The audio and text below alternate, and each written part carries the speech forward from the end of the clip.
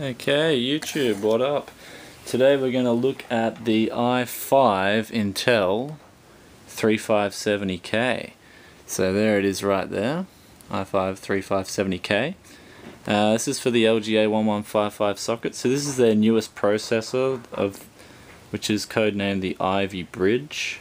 So it's a 22 nanometer process, and it's the latest processor. Yeah. So we're gonna open it here. So it's still got the seal on it.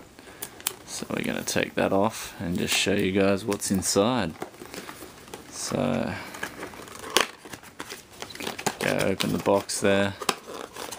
Now the i5 3570K will set you back about $240. So it comes with the sticker, comes with the manual, and then it comes with the sticker. Core i5 processor, 3-year warranty, blah blah blah. Manual. Box is really small actually. The box is the smallest box I've had yet for a processor. So here's your chip. Now there's your chip there. Heatsink came out, but there's the chip. So as we can see, it says on there, it's got the code name for it, made in Malaysia, 3.4 gigahertz, and 4 cores with no hyperthreading.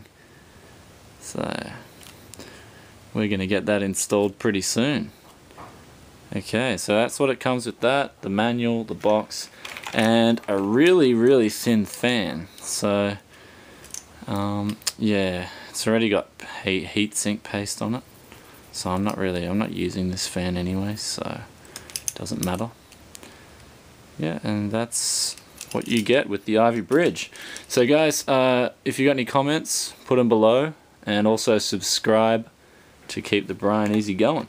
And also click the link to your right, and that'll take you to my my budget build gaming rig. And also you can click to your left, and that'll take you to just general overclocking and temps of the Ivy Bridge. Okay guys, peace out.